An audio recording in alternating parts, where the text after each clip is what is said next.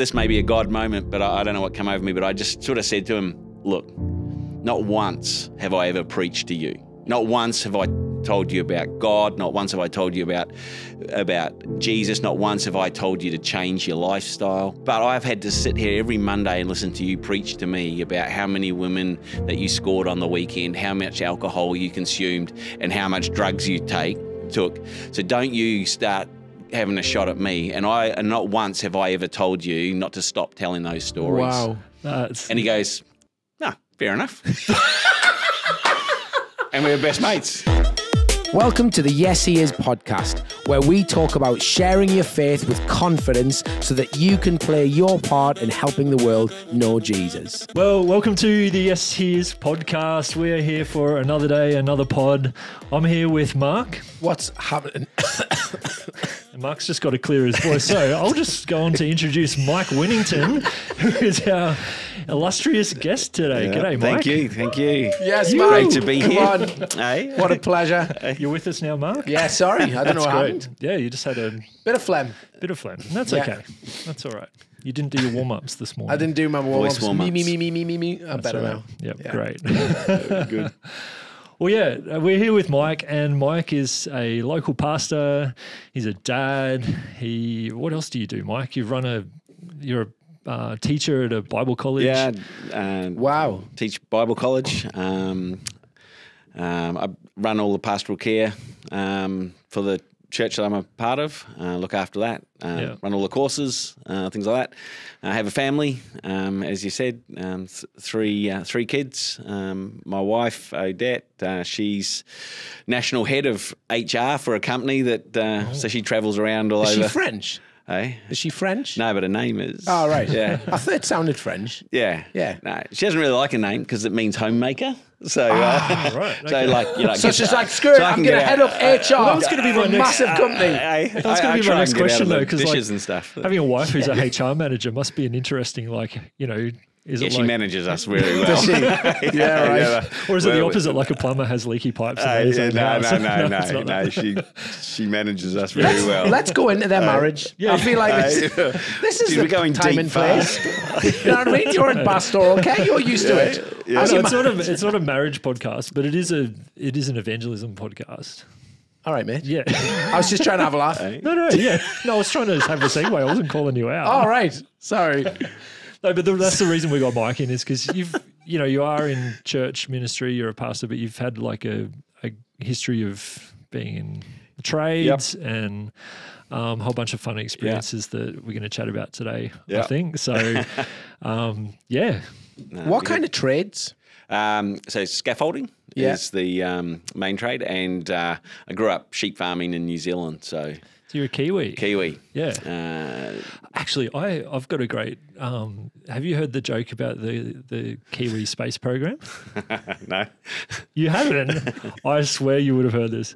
What's the reason that the Kiwis never got into space? I don't know.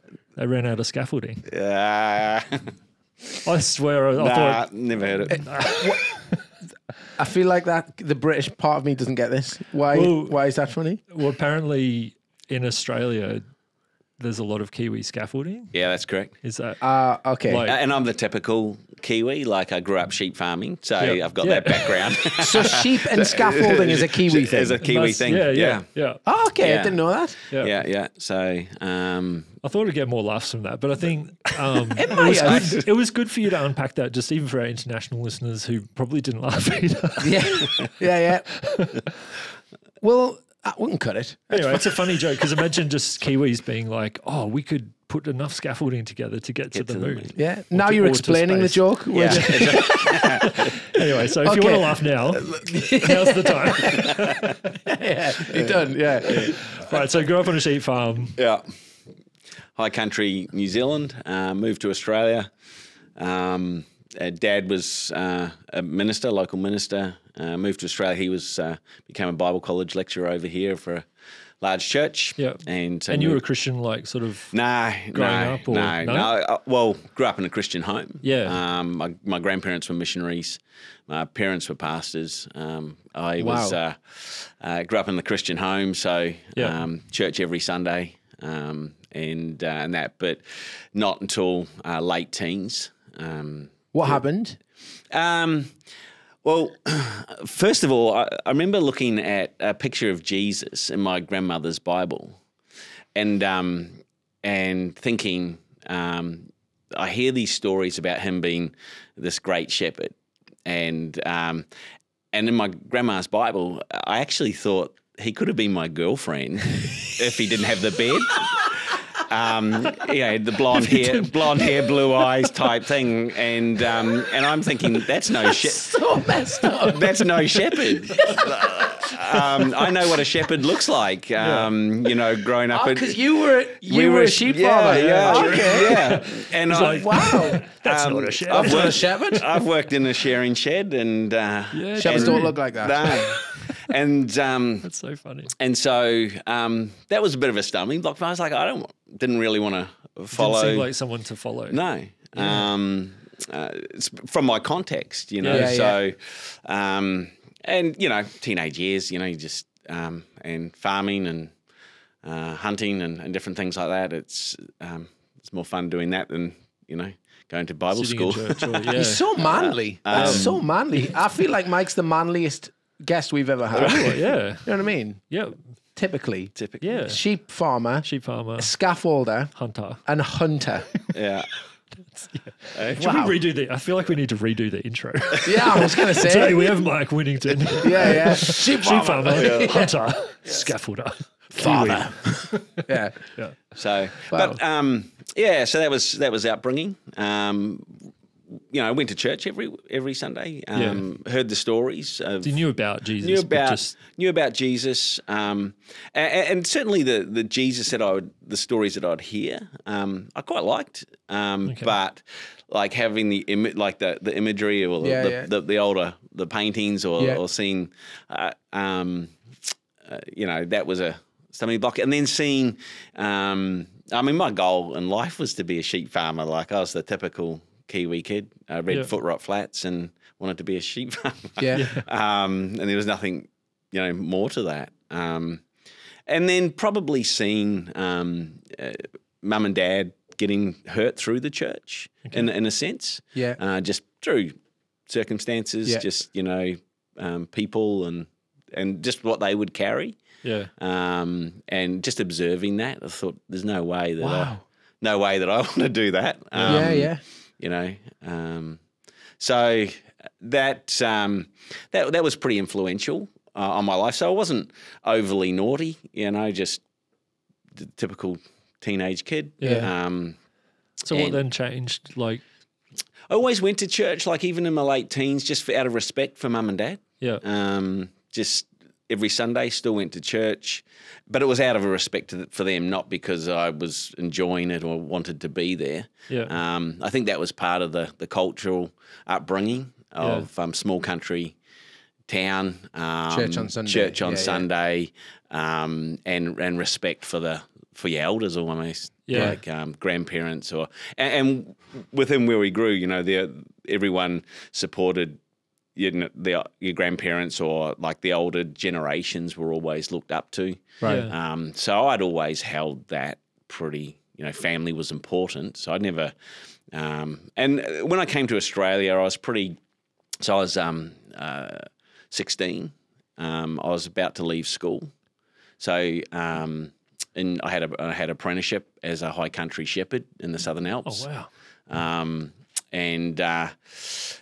And through circumstances, farming had bottomed right out in New Zealand, and a couple of Dad's friends had gone out in the back paddock and put a gun to their and just ended it all. They couldn't handle the pressure of finances, and Dad had to do those funerals. And being in a small country town, everybody knowing everyone, I think Dad got a bit of a fright in the sense that my boys have got no future. Wow. So he got an opportunity over here in Australia, and So moved the family over to moved Australia. the whole family over.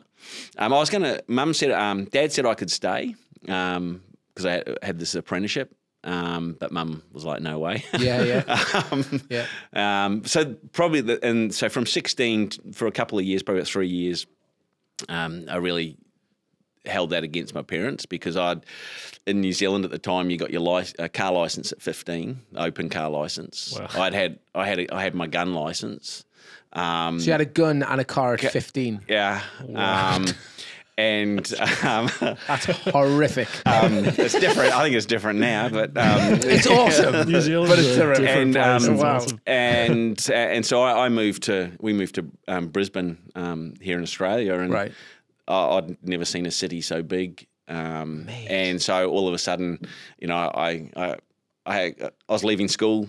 Now I had to go back to school because I didn't have a job. I had to surrender like the car license. I couldn't drive over here. No way. And I wasn't allowed to have a gun license until Everything was taken away. everything from was you. taken away from me. My gun, my car. Yeah. So everything was taken away, and so I thought, that was pretty tough. Like just growing up, like my whole identity, huge. what I thought I'd be doing, what I And at this point, you're still in part of the church world, church family. Your tradition is Christianity. Yeah. But you suddenly moved to a big city out of country, New Zealand. You had your life planned out. You had your as a 15-year-old does. Yeah, but we do, right? Yeah. And you could drive. You had the freedom. You had a gun license, like that whole thing, and you knew where you wanted to go and what you wanted to do, and it was mapped out for you. There were open doors everywhere. Suddenly, you up sticks and moved to Brisbane.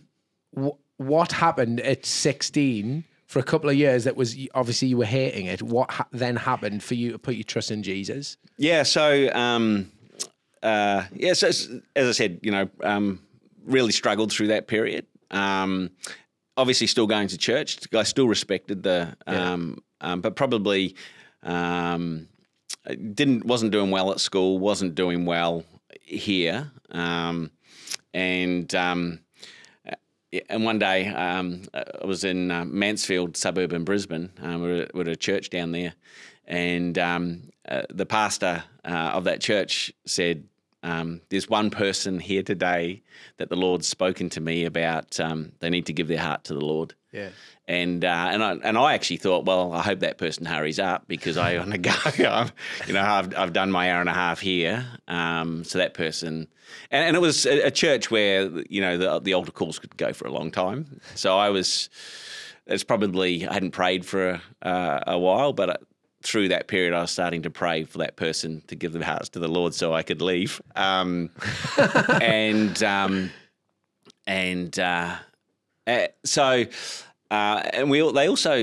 used to put like the deacons or elders on the doors so the young kids couldn't escape during the altar call times.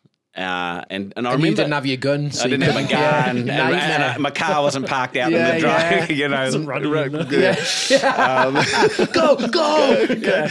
But I was sitting with a friend of mine, and he'd made the altar call going on for a while. No one had gone forward. And I remember just saying to my friend at the time, "Oh, I think I'm going," and he says, "You can't. The elders are on the door." And I'm like, "No, I think I'm going." At some point, I obviously walked to the front, but I don't remember anything that took place from saying "I think I'm going" to my friend to the pastor actually saying. And I'm standing out the front, and the pastor saying, "Oh, is it you, Mike?" And I turned around in shock, thinking, "Oh, I can't walk back to my seat because that's embarrassing." Yeah. And in that moment, he prayed for me, and I just something had changed. Like I had, so don't get me wrong, like growing up, I'd been in church, I'd seen how altar calls are done. My dad had done plenty of altar calls. I'd put my hand up plenty of times to receive Jesus if Dad was struggling in his altar call just to help him out. Like, "Oh yeah, Dad, you need a hand," but it never. That's great. That's the kind of stuff. If this was a mega church, that'd be in the press the next day. They're frauds. You know what I mean? Yeah. Wow. So I but nothing had really sort of sat in me. And then I remember someone giving me a Bible afterwards and taking it home.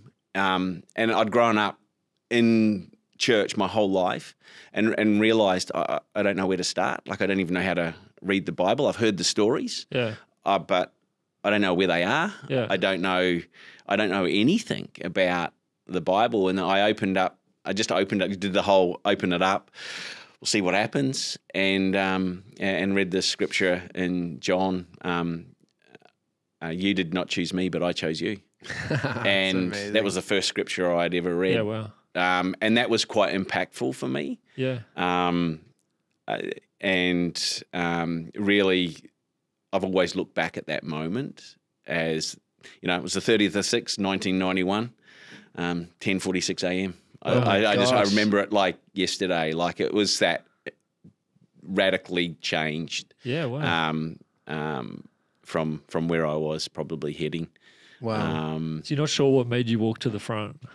I have no idea. Obviously, my legs, but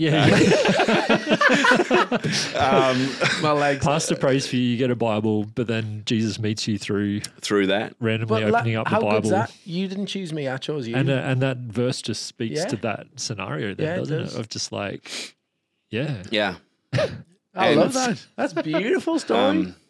So even now, like when I always said I'd never go into ministry, I'd never go work in a church, I'd never do all of that. And I remember, say, years later, just in a small group, just sharing a testimony of my life, and then talking about the farm, talking about all the, the things of the farm. This random old guy came up to me, and all I remember of this guy, I've never seen him before, but he was just so kind. Like he just seemed like the kindest man. And then he just said, "Hey, I don't normally do anything like this, but can I just share with you what the Lord's put on my heart for you?"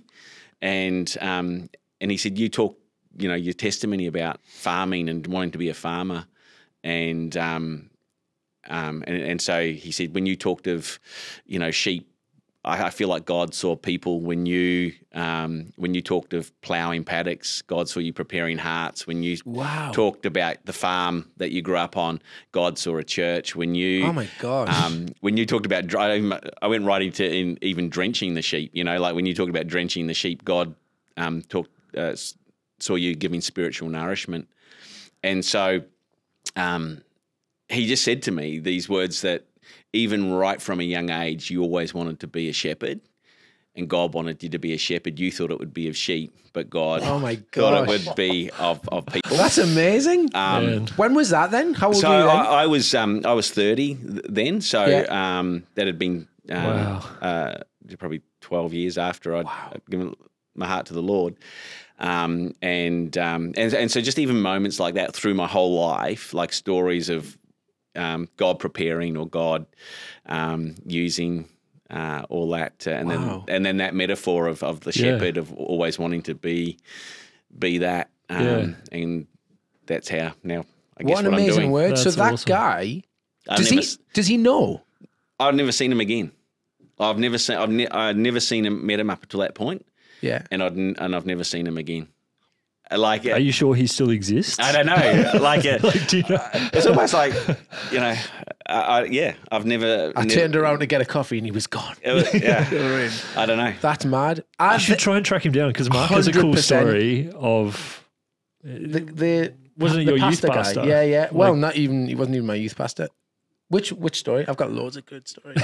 The one where like you're a bit of a ratty kid. Yeah, yeah. And then you got back in contact with your previous youth pastor or youth the leader. Anglican minister at the church that I sometimes went to. Yeah. And you were like, hey, here I am, like I'm in ministry. I'm in ministry. I love Jesus and I'm following. And it blew his mind. Yeah. He was like, he just assumed that I was, peddling wayward. drugs. Yeah. And Anyway, but I just love the idea of maybe that man who gave a word, probably went away, like we often do when we try and encourage someone in the Lord, whether it's a believer or an unbeliever. got a funny story. And you walk away thinking like, that fell on deaf ears because he's not crying, or he's not just fallen on his knees in humble repentance. You know, he's just kind of gone politely, thank you. That probably meant nothing. However, completely altered the course of your life. Yeah. If he knew that you're oversee pastoral care, and you're a minister, you're a Bible college lecturer. Like, how amazing would it be for him to hear that? Oh, so good. I love that. I was in Byron Bay this last week. I was on holiday with the family, and my wife on the first night rolled her ankle. We're gonna go and get pizza. Just stepped off the curb, and like fully rolled her ankle. Lay on the ground. People are walking past just assuming she's drunk. You know what I mean? With their kids. The kids are crying. They're like, Bobby, what's wrong with Bobby? Right? Yeah, Byron Bay. Anyway, I had to go to Woolies to get just this bag of ice. And as I had to ask this girl, she's probably early 20s, she had green hair, where the ice was. And as I was walking her out, I felt Holy Spirit say, go, you know. I'm like, oh no, she's from Byron, you know, she'll call me a bigot. And I just went back to her and just gave her this word, and the look she gave me, she was like, thanks. Nothing. It's like, God, she didn't even cry. You know what I mean? But fast forward 20 years. Who knows? There you go. She might be head of pastoral ministry. No. That is an amazing story. That's amazing. So obviously it took a long time. Like I still was never, you know, I wasn't interested in ministry. Even after that?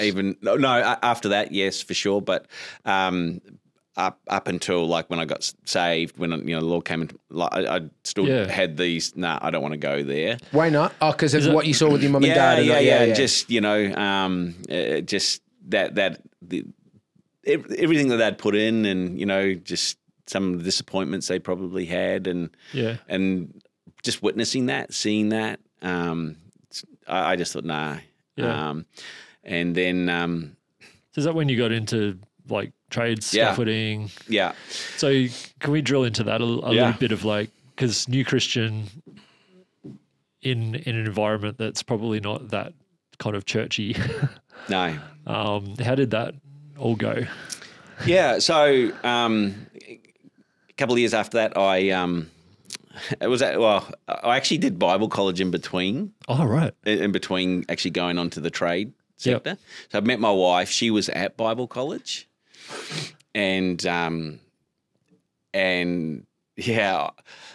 I saw a lot of, like, again, and some of those students really at Bible college sort of reinforced why I don't want to go to ministry. I really don't like these people. You look like my girlfriend as well.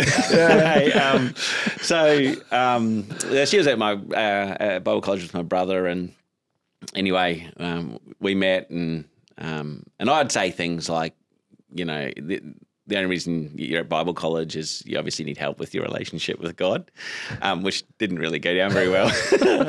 And I was just in a average job. Like I was asked to leave school, never finished school, another story there.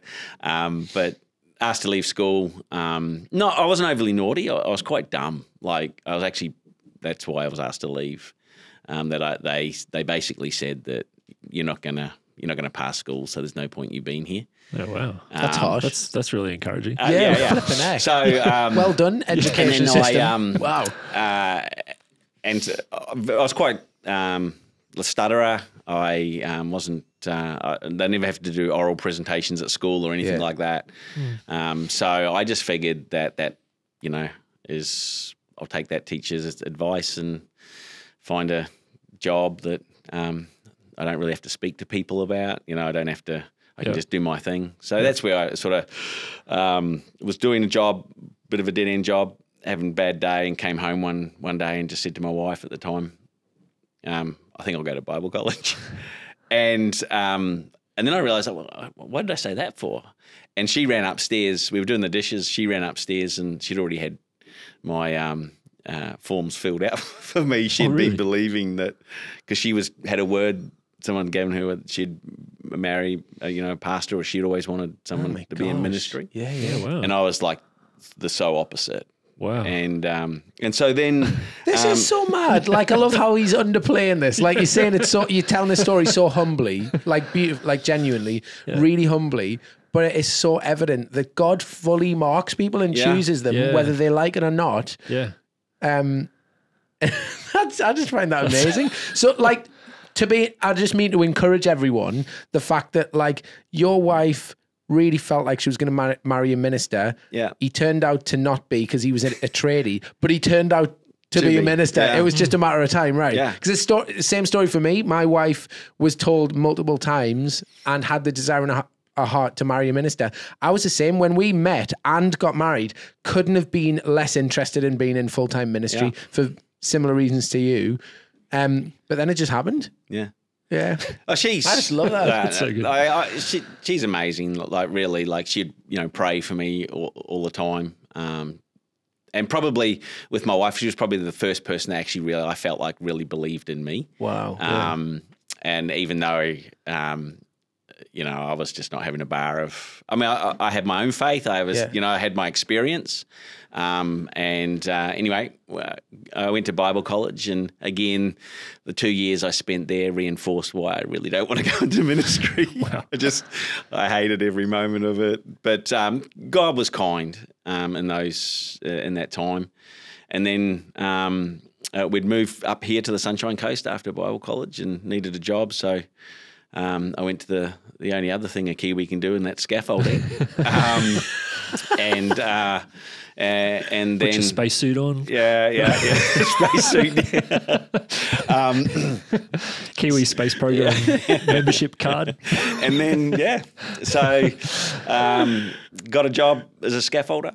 Yeah. And then, as you said, didn't think that ministry would ever be where I was heading, and until I got into the workspace, and I don't know how my boss at the time found out, but he found out that I was a Christian, and I got called into the office one afternoon after work, and I'd sort of been, I think I'd been there about 4 or 5 months working, and I get called into the office, and all I hear is this booming voice, "Is that Winnington?" I was like, yeah, I'm here, thinking, gosh, what's wrong with you? And then he said to me, "I hear you're a God botherer." And I just sort of didn't know what to say. I was like, well, yeah, I bother him every now and then, I don't know. Has he told you? What's going on? I didn't know what's going on. And he said, if I'd known that, then I would have never employed you. Oh, my gosh. But I've rung every leading hand that you've worked for in the last couple of months, and you're their first pick on the team. So you've got your job for this week. And that was it. What do you mean? So you first pick on the team. So we had different crews that we would go to. So, and we were assigned. So obviously they liked me. I worked. I worked hard. And so he'd rung all the leading hands that I'd worked for. So we're the leading hand of the team, and to see how I was at work. Oh, right. I think he was looking after he found out you're a Christian. Yeah, so he was looking for an angle to get rid of me. No way. And then he basically just said, "You've got your job for this week." Oh my gosh! And then implying that you don't have a job next week because I'm a Christian. So if I don't so he wished he hadn't employed you because he found out you were a Christian, and then through gritted teeth he let you keep your job for another week because everyone that you'd worked for said you were great. Yeah. Oh, I don't know if they said I was great, but they liked that's what they're implying. Yeah. But and so I just left there thinking, heck, I better work hard this week. I just determined at that moment I'm going to be this guy's hardest worker. I'm not. Wow. But he sent a text out to 30 other scaffolders and told them that I was a Christian, and he said that they all have his permission to give me hell. So that is we mad. Call that workplace bullying. Yeah, but that's what I was thinking. Is anyone nowadays would have been like, workplace bullying, persecution or whatever, you were like, I'm going to work the hardest out of any one of these people. I just think that is I needed the job. But that's it. That is a Sermon on the Mount response there. That was it. And so the boys, they certainly gave me hell. They gave you hell. Oh, absolutely. Like, so one guy came up to me, and I hadn't worked for him for a couple of weeks, and we're on a job site, high rise, and he just came up to me like yelling. He goes, "You didn't tell me you're a Christian. I don't want you to go and preach around here," And he was right in my grill, like right in my face. And and I'm thinking, I don't know what to do. Doesn't have his gun. I'm taking my gun license away from me. Don't have a car. Like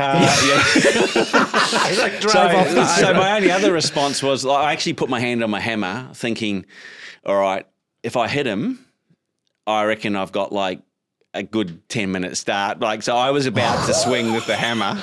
Wow. And just he was aggressive. He was really aggressive. Yeah, wow. And just yelling.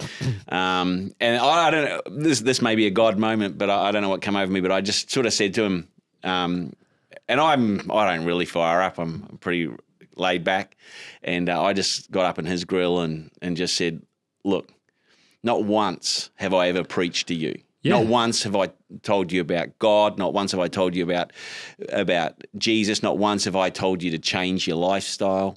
But you've been working for this guy. I've just been working for this guy, and I said, but I've had to sit here every Monday and listen to you preach to me about how many women that you scored on the weekend, how much alcohol you consumed, and how much drugs you took. So don't you start having a shot at me. And and not once have I ever told you not to stop telling those stories. Wow. And he goes, no, fair enough.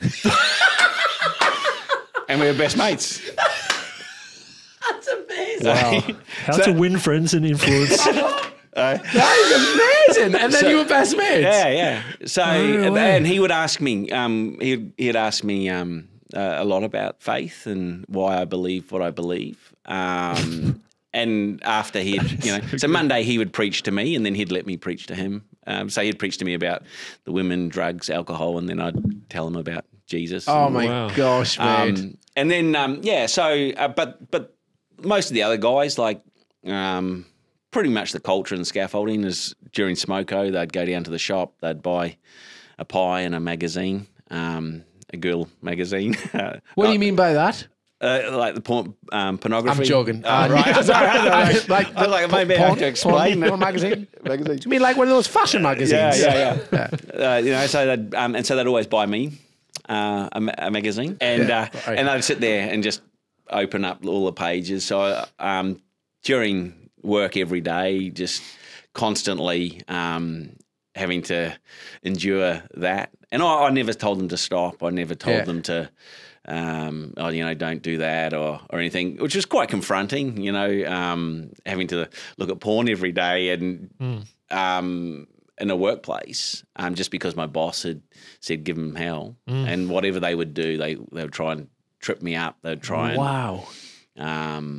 they'd offer me marijuana, they'd offer me all sorts of things just to try and trip me up. Yeah. And then probably about 2 months into this, one of the top leading hands just had gone down to the shop, buy a magazine. He ended up buying me a fishing magazine, and he just threw it at me and just said, I give in. We can't crack you. Really? And so then I just opened up the magazine and check this out, look at all the fish, and so that was through that, just how I lived, how I, didn't preach at them, just loved them, just accepted them, got to hear their stories. So was it more about you setting a practical example, or were there opportunities to share as well? There wasn't. There was not a lot of thought gone into it, to be honest. Like I mean, if they'd ask, I'd certainly have a conversation. If they'd asked about faith or why I believed what I believed. Yeah. But I never forced that conversation until until we had a guy at work who passed away, and all his family were in Victoria, and my boss, he was the only one up here, and my boss was trying to organise like funeral arrangements. Pretty dysfunctional family, so they weren't going to come up. And so my boss felt, well, we need to do something, and so he rang the family and said, not to worry, we'll sort everything out. It just so happens that in the goodness of his heart that he had hired a priest a couple of years ago, which was me. And so he's now telling, I hired this priest, and so he'll do the funeral. Wow. And this is unbelievable. Without asking you, he just said that. No, without asking me. So all of a sudden you're a scaffolder who's about to lead a funeral. Yeah, to all the guys that I'd been working with.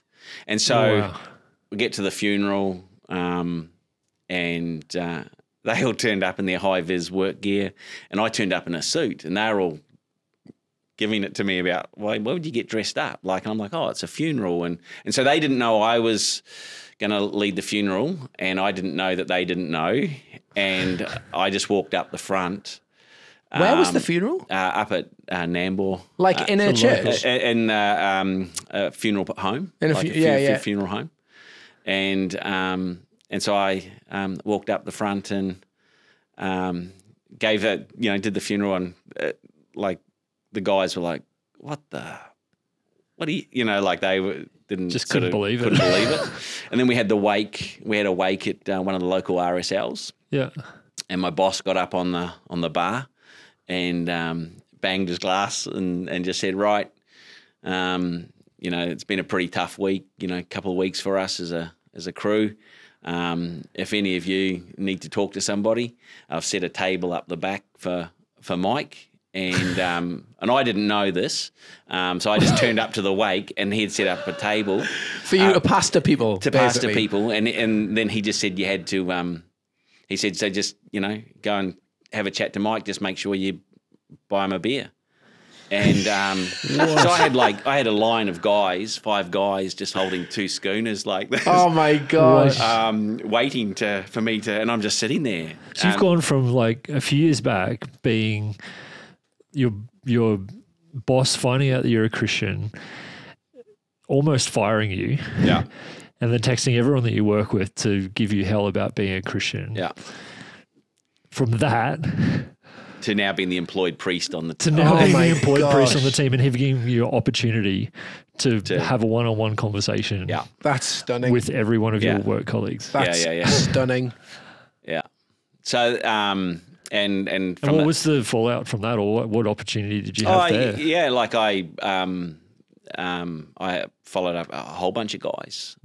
Probably for a couple of months. Just got to sit and listen to their stories about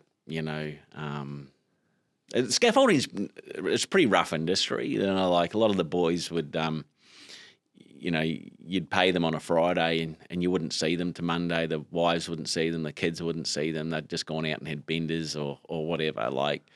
So they're pretty loose to, now having conversations of how do I sort myself out? How do I, a couple of them came to church to some, just to check it out. Wow. Which was really cool. Yeah. But most of it was done. And even today would still have conversations with some of those guys, even though I don't work in that industry anymore. We still have, if a crisis happens, that's, I'm like the priest on dial. Like, Who's the guy who said, always preach the gospel and if necessary, use words? Have you ever heard that? Yeah. St. Francis of Assisi. Assisi, yeah. It might be one of those ones that people attribute to him, but it wasn't really him. Yeah. I don't know. Anyway, let's just say it was him. And I've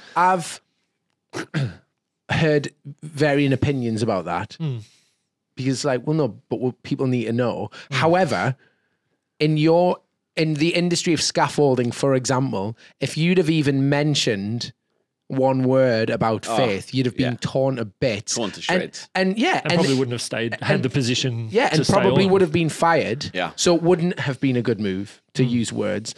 I love the part of the story about him just throwing the fishing magazine about you. I can't crack you. I've bought you a porn magazine every day for however long, and they just couldn't crack you. And so eventually you just, I give up. I'm going to throw fishing. And and what you did, you didn't say this is wrong. They're probably trafficked women. This will be bad for your marriage. No. You just by your fruit they'll know you. Just by the way that you conducted yourself at work, preach the gospel louder than anyone could in that position. Yeah. And it sounds like you weren't just doing it by example. It's like when it came up, because they, in that environment, is like you were saying, like and I love your perspective on this, is like if you would just come in and be like, right, they know I'm a Christian now, I'm going to take every opportunity I can to share or point out things or whatever. It's just like, it didn't sound like that was really an option in that culture, but by winning them over with, your actions and like that as an example, like can't crack you. Do you think that paved the opportunity then for smaller conversations, which then in the context of your boss probably actually led to that bigger moment of him being like, hey, Mike's really trustworthy. Yeah. He was there when we needed him. Wow, and he'll be there for you if you need him. Yeah. Absolutely. I think it went even beyond that too, like, and just like now that everyone knew that I was the priest or whatever, it didn't sort of give me any license to continue to necessarily preach to them, right. But it certainly increased the opportunity of them coming to me to ask questions of faith and trusted. I ended up, so in that, I got promoted in that job. I ended up managing the whole scaffold company. So I've gone from the guy that was about to lose his job at the end of the week to now managing the scaffold company. And being given a platform to pastor people. To do that, in an RSL. Wow. And which was good when I was in that space. A few of the guys at the church we went to would beg me for jobs, and I was always, I'm not employing anyone from church. Like I just didn't want to. I guess all the work that I'd put in over a couple of years just to be full, like because someone says something stupid or like they want to preach at them or now but this one guy, Kieran, he'd pestered me for a job, and so I finally give him a job, and he was just a local this lad in the youth group, and I'd like what my boss did to me. I'd ring up every leading hand that he was on, like how did he work, how did he go, and they're like, oh no, he's good, and then from that. Kieran got another guy from youth to work, and so my boss actually discovered that the church was a great employment agency with all these youth because he said that he didn't have to. They turned up to work on time. Yeah. They weren't stopping to have cigarette breaks all the time. They would work back if they needed to. There was no. He said, I'm not having to try and find them on the weekends because I know that they'll be in church. Oh my God. So I know where they are. So beautiful. Whereas I don't have wives and girlfriends calling me to find out, where. Yeah. And he thought that the church became the greatest employment agency. Wow. That he'd ever stumbled across. And so then from that, there was a period of time when we worked there. There was probably about 6 or 8 guys, all from the church. Wow. And so it completely changed the. Did that change the culture of the place? Yeah. Wow. Even the time the boss would say this is a different place. Wow. The guy that almost fired you. Yeah. Wow. And he mellowed, like he would have conversations about God. He would he really opened up, and we became really good friends and trusted. Yeah. Friends, like in that sense, which was nice. Man. So it really did, just through a little bit of evangelism in that sense of just being who you are or who. And I probably found that I like that style of Christianity in that sense because if I go back to the earlier stories of looking at Jesus thinking he could be my girlfriend if he didn't have the bed and not relating or not finding out how that relates, but actually that was a moment for me that I realised I could be Jesus anywhere, in that sense, not Jesus, but but I could. In a scaffold place where, or it's a messy, relatable Jesus. Messy, relatable, into the sharing shed or whatever it was. Yeah. And that was quite definitive for me when it came to sharing faith, talking about God, that I actually, I don't have to talk about this image that's blonde-haired, blue-eyed, that doesn't relate. Actually, Jesus does relate and relates to everybody where they're at, whether it's a scaffold yard, sharing shed or whatever. And sharing faith wasn't as hard as I actually thought it would be. You just be yourself. Yeah, just be yourself. Oh, man, because I feel like this could be so – I hope this has been encouraging if you're listening, but just can we just sort of pick apart this concept a little bit of, okay, we put out a question recently, which is like, what are your biggest objections when sharing your faith? Or like, what are the walls to doing it? And I think about your story and hitting a point where, your boss finds out you're a Christian, texts everyone in the company and says, give him hell. Like that's a pretty decent objection or resistance point to you sharing your faith. And that is a picture of like, I guess, that could be applied to how we feel as Christians in society, maybe like in culture now, just like, it's not that cool to be a Christian. It's, people I think in our audience are in that scenario where it's just like, I cannot talk about my faith at work. Not just being ridiculed, but actually just losing my job. Like, it's really practical as well. Yeah. Taking yourself back to those initial days and weeks of just like, what am I meant to do? You didn't give up on sharing your faith, but you had to be really careful and navigate it. Is there any sort of learnings or like how would you encourage someone to approach that kind of a scenario? For me, literally every day, like I didn't enjoy my job. Like I didn't enjoy the persecution. I don't even think it was probably that much persecution, but like in the context, but compared to what others have to go through to share faith, it was pretty limited. But I just remember every day just praying a simple prayer. God, I know I go to work for a natural boss, but ultimately today I go to work for you, that you're my boss. And so whatever I do today, I do unto you.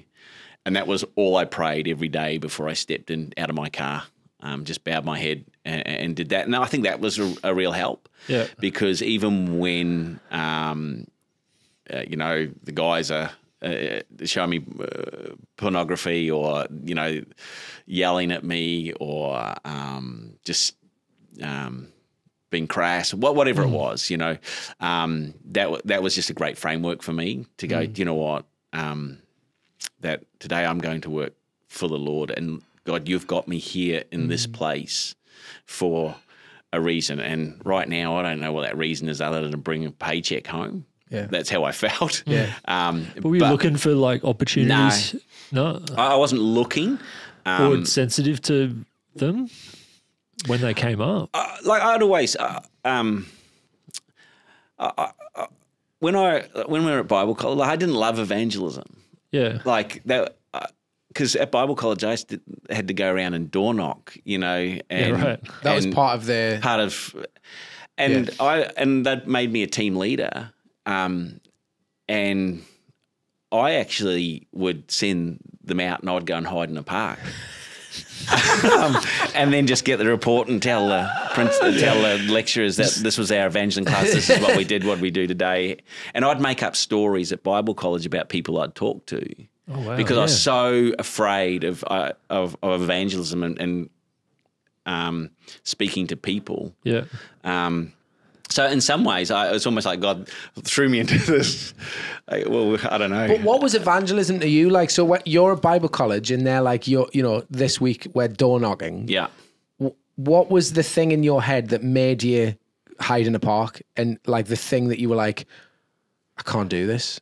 Like, what did you see it being? Or I think part of growing up, school, like asked to leave school, I'm dumb, I stutter, I'm not confident. I won't have the right things to say. Someone will trap me, all that type of thing. So I was afraid. Like I just didn't want to be. I'm happy to do one-on-one, but don't and we have a conversation. But it's got to be organic. It's just got to be not to knock on a door and, hey, do you want to know about Jesus? For me, incredibly fearful. I was really shy, introvert. Yeah. So I didn't. I just could not see how this. And I actually used to admire the Jehovah's Witnesses because they could do that. Yeah. And I obviously necessarily agree with their faith, but like I did hold them in awe a little bit of, wow, that's courage. They actually believe what I don't. And so I was even in my own faith just wrestling with man, I'm not even a really good Christian. I can't share about God, or I can't share about I'm at Bible college and I don't even like it. I don't even know why I'm here, other than my wife's filled out a form one day because I said something stupid like I'll go to Bible college. Because it's interesting, a couple of weeks ago we spoke to Bryce, who is that guy, young American, goes out on the street, very proactive, and as is Mike, but just proactive in a different way, right? Yeah. Because like he would randomly, and he literally films himself going up to strangers, telling them about Jesus, right? Yeah, and so it's like, okay, cool. You are as bold, I believe, and as strategic, just in a way that God's wired you.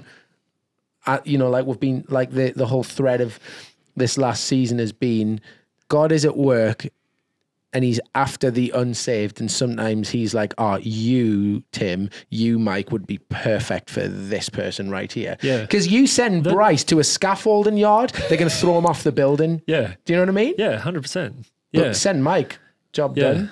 Yeah. And there were threats, like I've been through. Well, you had your hand on a hammer. Do you know what I mean? There were definitely threats of, all sorts of stuff. And again, like I admire those people, to do that. But I think I like what you said. You're just wired a certain way. Yeah. And finding that in how you're wired and how God uses that. We don't all have to be the same, in that sense to reach people. I feel like it's easy to look at your story, and this is with anyone's story in retrespect. It's like, had a good ending. You had that moment in the pub where, you had a line of guys, ready to talk. But it was obviously like a big journey and a really tough journey.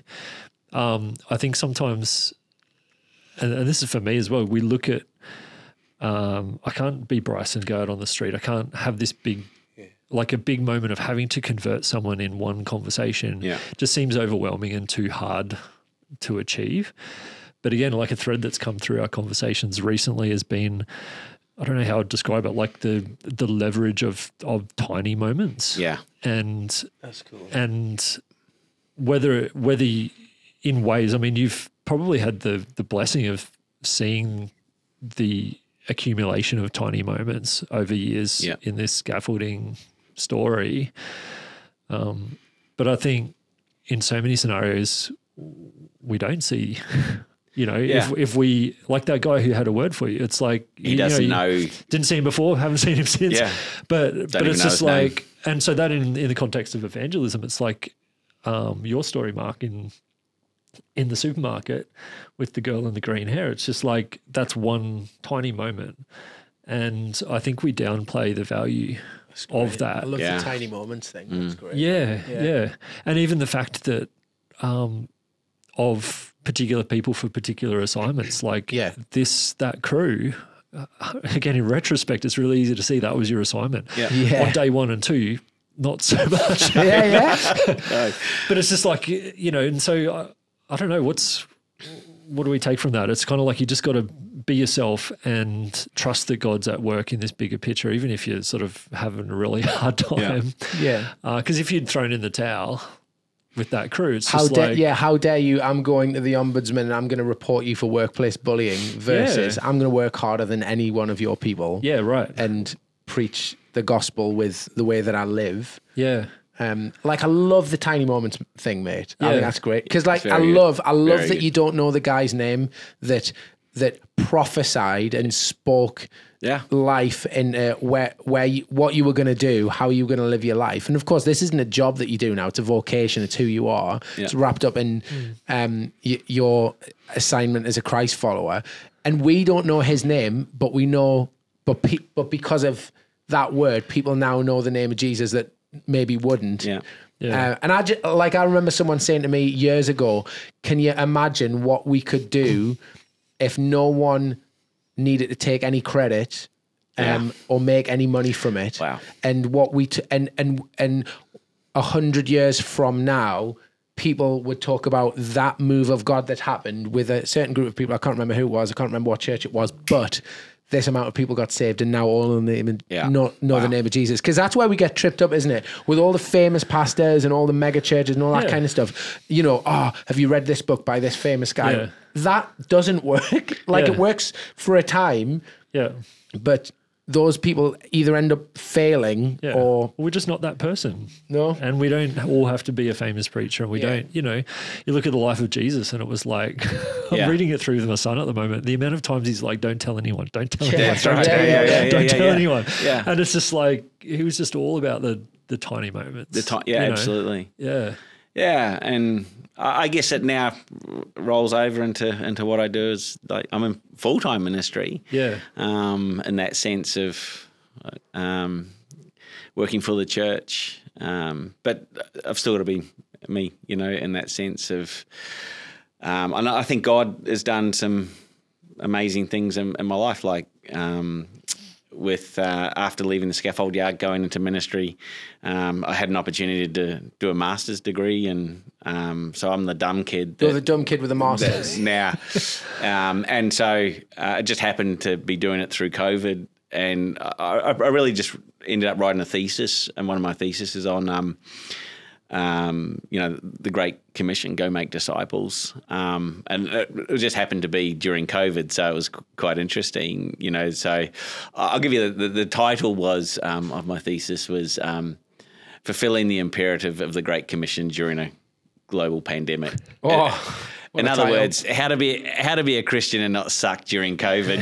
That's probably the title of it. But and you're probably the only one who's written that. Or one of a few. But a lot of that also came out from the scaffold yard. A lot of that came from, the sharing shed or like just seeing how do I yes, I'm in full-time ministry, but actually I sometimes think I was more successful as in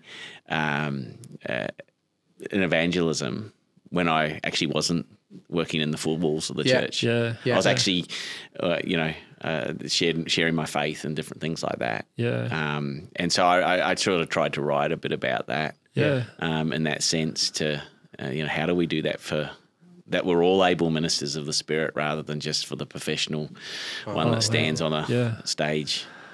And I think too, it's really been something that I'm conscious of in the sense that even with church, like I feel like sometimes we've often talk about now bring your friend to church or bring someone, and then the professional guy will speak and then we'll get them saved. And I've sort of really battled with that idea in the church world, and maybe some of the larger churches where we've got the lights, we've got the attractional, we've got the professional speaker who's eloquent, who can say all the right things, and we'll get them saved. But I feel like for me, my role is, so how do I get you to share your faith in your workplace? Yeah. And to me, I think the greatest missionary force that the church has got in our day is not necessarily those that we send overseas like we used to. My grandparents were missionaries, and that was a big move. But it's actually those who go to work Monday, Tuesday, Wednesday, Thursday, Friday. That's the greatest missionary force that the church has got. Yeah. So what am I doing as a pastor now to equip them to go and fulfill the Great Commission, awesome. whether it be at a university, in a school, in a workplace. And so that's probably my biggest motivation now, and seeing that achieved. There's a book called Canoeing in the Mountains that talks about the fact that the moment that we find ourselves in, he talks about the context is in the 1800s, two explorers were tasked to go and find a commerce route, and they were professional canoeists and all that kind of stuff. But the maps showed that there was a waterway, but then suddenly they hit the Rocky Mountains. This is the 1800s. They didn't know they were there. And all of a sudden they have to ditch their canoes and learn how to ride horses and speak to the locals and all that kind of stuff. And he was saying the context is, in our day, we used to send missionaries overseas to go and do their thing, but we now live in a post-Christian world, which means our mission field is here. Like, it's here, it's at work, right? Yeah. And so like that, and you know, if we don't feel like we're being much use to the kingdom, like be nice to your neighbor, like do what Mike's done on the, you know, at the top of a high-rise building, like refuse to look at porn magazines and encourage them, and don't hit them over the head with a hammer if they threaten you. You know what I mean? I just love that. I just think it's great. Yeah. Oh, Mike, it's been awesome talking today. We have to wrap up for this, but I'm feeling... I love that. I reckon there's a part two. To be honest. I would, because I'd love to... There's just that whole, like, how do we share the gospel as everyday people that I feel like you would just have so much to speak into. That's what I feel like, Yeah, we might have to get you back on the microphone. Mike back on the mic. Thank you so much for the chat today. It's so awesome to hear your story. And for everyone listening, I hope that's been super inspiring. Yeah. And but just to hear, I think your authenticity come through, and your love for Jesus, and just being on like a sort of unexpected adventure almost, which we all are in so many ways. So hope that's been encouraging for you guys if you've been listening today. And like we always say, we're not building channels, we're building a movement. So like and subscribe, and jump into the comments, tell us what you thought of the episode, and we'll see you again next week. Brilliant. So good, man. I love that. Love that. That was so good. I don't know where to stop so far. Like, I just like